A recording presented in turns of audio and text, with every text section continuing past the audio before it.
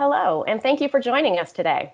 On behalf of MGMI, we would like to thank Dr. Joel Phillips and Dr. Christopher Glisson for their talks yesterday at the 2020 Patient Educational Conference. My name is Amy Grover, and I am the Director of Advocacy at Catalyst Pharmaceuticals. My role at Catalyst is to ensure that the patient voice is heard and to be the champion for the community. We support efforts to advocate and raise awareness for key patient issues. This presentation is being supported by Catalyst Pharmaceuticals, and today's presenter will be compensated. Today, we are joined by Dr. Amit Sachdev. And Dr. Sachdev is Director of Neuromuscular Medicine and Associate Chief Medical Officer at Michigan State University. He cares for 150 patients with Myasthenia Gravis annually and has patients with every subtype of the disease. He is also a researcher, currently enrolling 6 clinical trials. Dr. Sachdev is a Michigan native and enjoys community building, outreach, and education.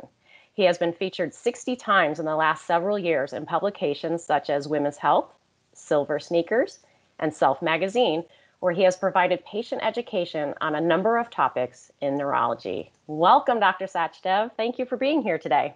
Thank you so much for having me, Amy. And I really want to commend Catalyst for taking the initiative to focus in on Lambert-Eaton patients and to try to educate them on their disease. Really a group of people that are not often thought of. Wonderful. So today, you and I are going to talk about the differences and similarities between Myasthenia Gravis and Lambert-Eaton Myasthenic Syndrome, which is also known as LEMS. So let's jump in and get started. I'm excited. Right. Me too. So I understand that LEMS and MG are closely related, and many times LEMS patients are diagnosed first with MG. Can you explain, why that might happen? Yeah, of course. So both Lambert-Eaton Myasthenic Syndrome and Myasthenia Gravis are diseases that interfere with the nerve's ability to talk to the muscles. And so they can look pretty similar in many circumstances. And Myasthenia Gravis is many times more common than Lambert-Eaton, despite them both being rare. Lambert-Eaton is really a rare subtype of a rare disease. So Myasthenia Gravis is the disease that's more commonly known. And when you have a patient who looks like they have Myasthenia Gravis, but they don't quite behave like your typical myasthenia patient, that's often the time when a hunt occurs to try to figure out what might be missed. Exactly. And if there is a patient that is diagnosed with MG, but they're just not quite sure, what are your recommendations? And I know that possibly some LEMS patients go down a different path for quite some time before being, brought back to a LEMS diagnosis. Yeah. So there are really good blood markers. And I had a chance to speak for the Muscle Dystrophy Association a couple weeks ago, and one of our speakers issued a challenge. He said, know your blood marker. And if you have one blood marker, that doesn't mean you can't have the others. But if you know your blood marker, and your blood marker is the traditional acetylcholine receptor blood marker, odds are you have traditional myasthenia gravis. If you're antibody negative, we don't know which marker you have, then thinking about, is this actually a disease of the way that nerves talk to muscles? Is it maybe instead a nerve disease or a muscle disease? Or is it a less common subtype, MuSK antibody or Lambert-Eaton Myasthenic Syndrome? That's good advice. Know your markers. Mm-hmm. I like that.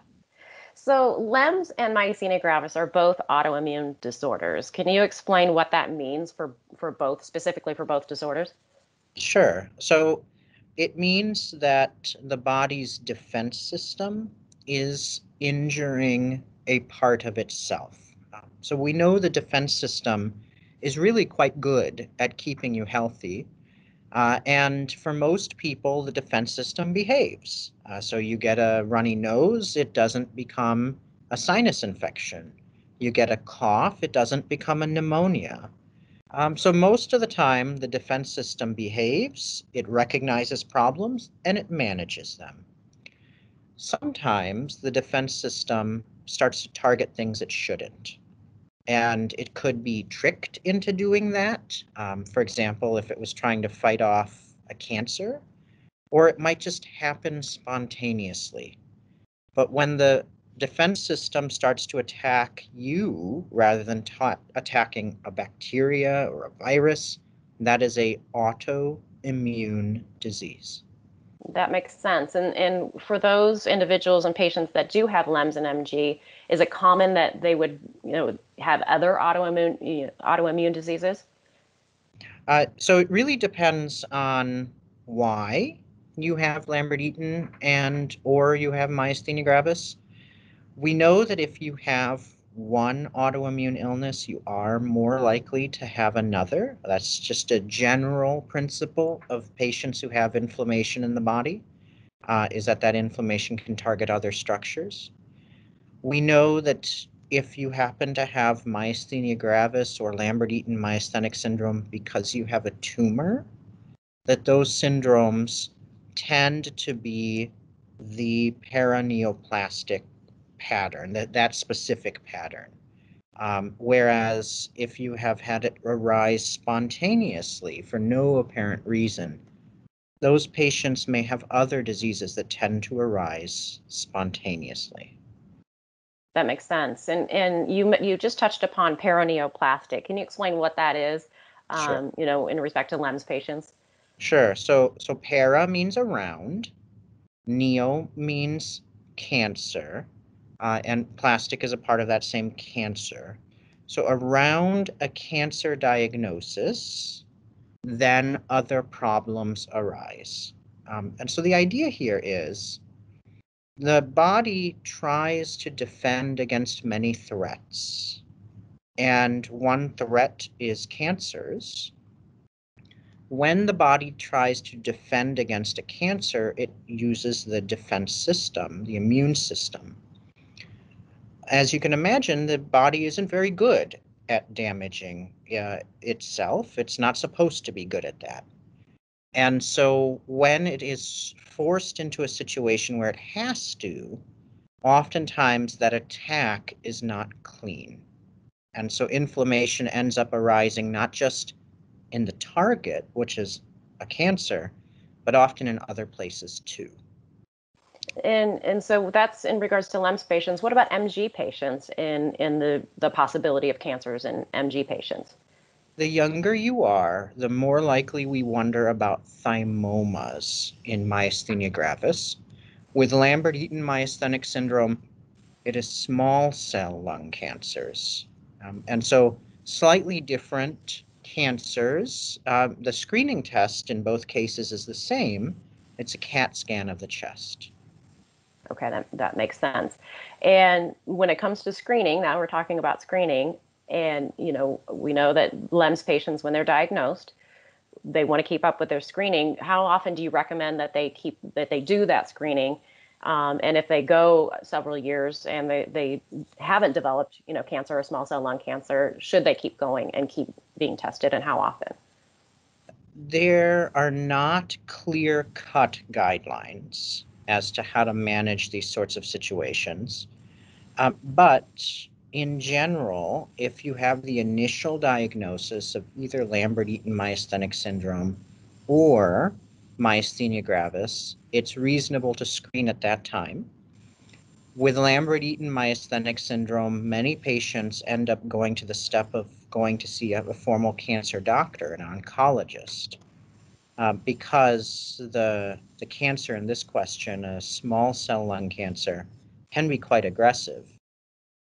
Our patients with myasthenia gravis, the thymomas, tend not to be very aggressive diseases. And so we end up often in neurology doing the CAT scan. Mm-hmm. That makes sense. And so far in the discussion, we've talked about autoimmune. Mhm. We've talked about myasthenia gravis and LEMS, and then we've talked about, a cancer diagnosis. And often you're seeing different physicians for, these different disorders. How do you recommend managing, as a patient and managing all of these, physicians and getting them up to speed with the, the progress that you're making in your diagnosis and your treatment. So the most effective way to make sure that your various providers are communicating with each other is really to house your care under a single umbrella if it's possible. But these are big and weighty issues, and sometimes you might want to just see the best doctor, the one who's the most experienced, regardless of whether or not they're in the same organization. Or maybe you live in a place where one organization doesn't have all of these hats, a neurology or a cancer doctor or what have you. And in that case, the ability of these providers to communicate with each other is so important that I would really advise our patients to take it into their own hands, to get copies of your office notes and hand deliver them at your appointments. When I review another physician's notes, it takes me maybe 60 seconds to read that note, but it might be really impactful, and it's a very good use of office visit time. That's very good advice, and I guess in a nutshell, it's patients advocating for themselves and making sure they take control of their healthcare. Right. Especially when you're talking about specialists trying to co-manage a rare disease, you're going to want to make sure that communication is clear and as robust as possible. That's great advice. Thank you. So, moving on, and there's a lot of terminologies that we talk about with both MG and with LEMS. Antibody. We hear antibody, quite often. Can you explain what is an antibody? An antibody is a flag or a marker. So the analogy I like to use here is your mailbox. Your mailbox has a flag, and that flag means something to your postal officer. Oftentimes, if you've got it up, it means that you want that postal officer to pick something up. And so the body needs a way to mark things, and that's what antibodies are. Your body, if it's exposed to a virus, let's call it chickenpox, it will have seen that virus. It will know what's on the outside of that virus. It will develop a way to mark the virus so that the immune system can go in and clear it out. And it will remember how to do that. So you shouldn't get the chickenpox again. Even though you get exposed, there's no doubt you get exposed over and over again. And so antibodies are flags.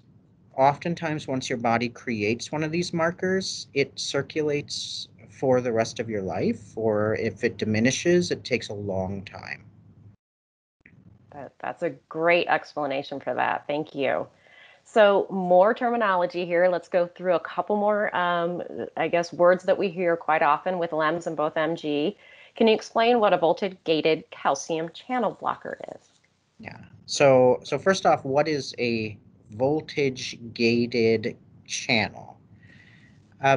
Everybody, I think, is familiar with the concept of electrolytes. What is an electrolyte? It's things like potassium, sodium, calcium, magnesium.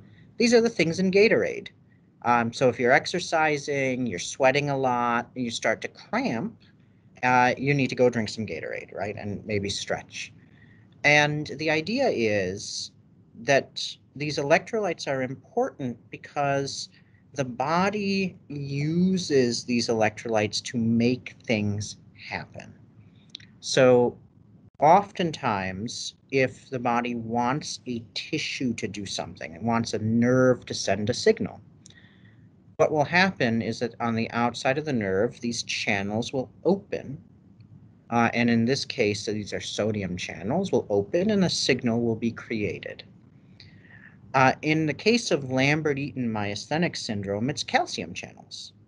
And when the body wants to release a transmitter, acetylcholine, it will open those channels and allow this electrolyte to flow in.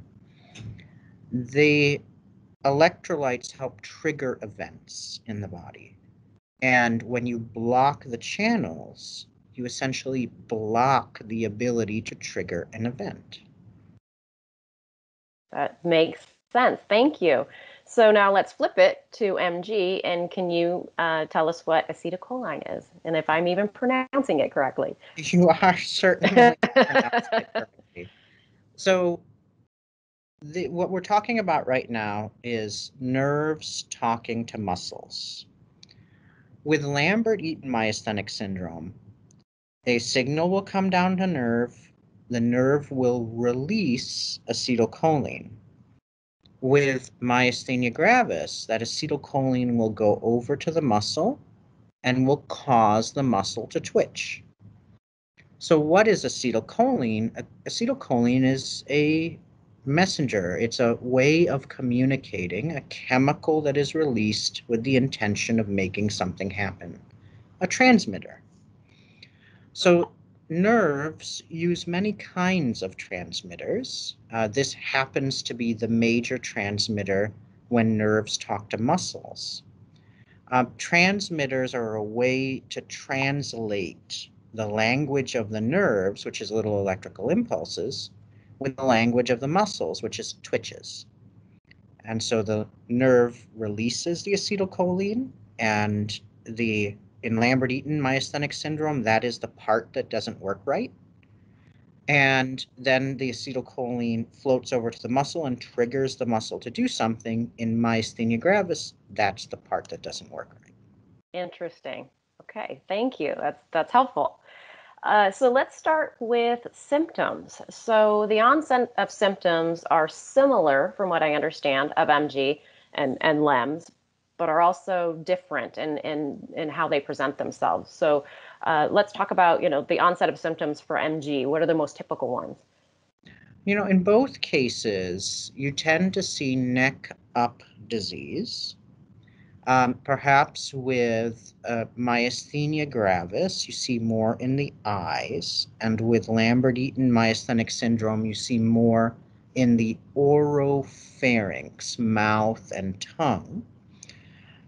But those distinctions probably are not clear enough to call the difference between the two diseases just by looking at someone. Both of these diseases will involve some involvement of weakness in the shoulders and weakness in the hips. With Lambert-Eaton, there tends to be a little bit less of the breathing problems. With myasthenia gravis, a little bit more. And so the profile of symptoms tends to be pretty similar in terms of what is affected. The major distinction between the two is when you have the effect. Okay. Patients with Lambert-Eaton tend to warm up. They start with a lot of trouble because the nerve is just not getting signal out. Whereas patients with myasthenia tend to wear out. The nerve is crossing over to the muscle, but the muscle is not getting the signal and translating it well. And so mornings tend to be more of a challenge for our Lambert-Eaton cases and evenings for our myasthenics. Interesting. So what you're saying, it's almost the opposite, meaning with MG, you can get up and get going, get moving, but is it your muscles fatiguing? Is that what's happening throughout the day? Yeah, so it's not a hard and fast rule, and by no means do Lambert-Eaton patients become normal just with some effort. And likewise, if myasthenia gravis patients just took it easy, they wouldn't be fine. There is a difference for many patients between the two groups as to what their morning experience is versus what their evening experience is, and what's the harder time of day for them. So with the symptoms that you described right there, is it difficult to distinguish between the two? I think you basically said it, that it's really hard. And maybe that's why an MG diagnosis is more common with physicians when they're presented with these symptoms. So to be clear, the patients who have traditional myasthenia gravis, the acetylcholine receptor blood marker on the muscle side are the bulk of the patients. So they represent 80 or 85% of the patients. And then you have the less common subtypes. The major indicator to you that perhaps you are dealing with a patient who has an uncommon subtype is that maybe they don't have the traditional blood marker, or if there's some problem getting the blood markers, perhaps that patient is just not responding to traditional treatments. Type antibody. Over on the traditional myasthenia gravis side, you would have the acetylcholine receptor antibodies, but also your striated muscle, agrin, your MuSK antibodies. So the blood work really does help quite a bit. There are other tests you can do, in particular the EMG, the electromyogram, which many myasthenics know and love, where we shock them repeatedly to try to tease out, It doesn't sound like fun. uh, the vast majority of patients do pretty well. I personally perform about 700 EMGs a year, and it's only a handful, maybe 5 or 7, who really cannot tolerate it. We are really cognizant that nobody likes to get shocked with electricity, and nobody likes to get poked with needles. And so we really try very hard to make sure that if we're going to do this, and in particular do it repetitively, that we're going to do so as gently as we can. So are these tests done, do you do one before the other? Do you do them at the same time? Or do you recommend only one or both? I know that was a lot in there, but, what are your recommendations when a patient is going in to get these tests? Especially in a pandemic where we are talking about diseases of inflammation, and these diseases are treated by using drugs that reduce your body's defense system. So in a pandemic, we're talking about reducing your body's defense system. You want to make sure that you're dealing with the right disease, that you've got the diagnosis down precisely. In neurology, there are a number of reasons why people could become weak or fatigued. Problems of the nerves, and some of the patients who are reading this will have at some point been diagnosed with ALS or may have been diagnosed with CIDP. Problems of the junction between nerve and muscle, that's Lambert-Eaton Myasthenic Syndrome or acetylcholine myasthenia, or problems of the muscle. And again, some of the patients who are joining us will have been diagnosed with polymyositis. If you're confronting one of these diseases, they might look similar.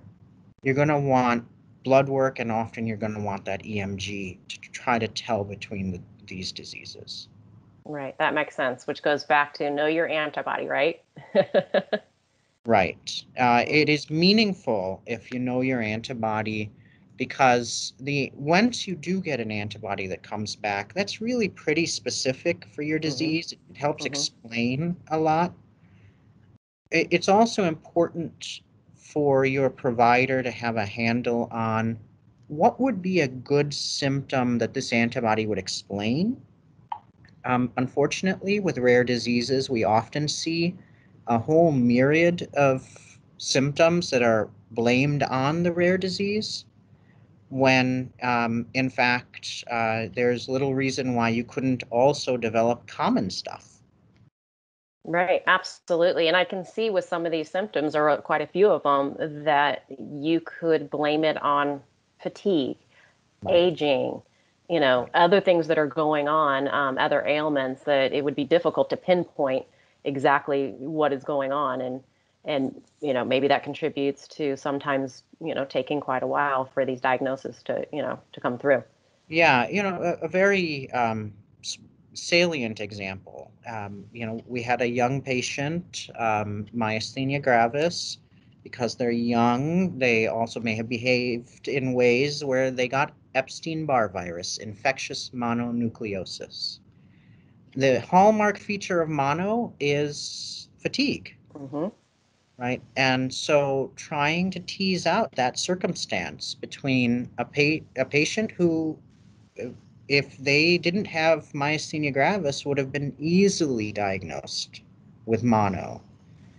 But now they have myasthenia gravis and you have a concern that it might be getting worse. You're going to more aggressively suppress their immune system, but they have an active infection, right? And you need to, right? Because getting more aggressive with the myasthenia is absolutely not the right answer there.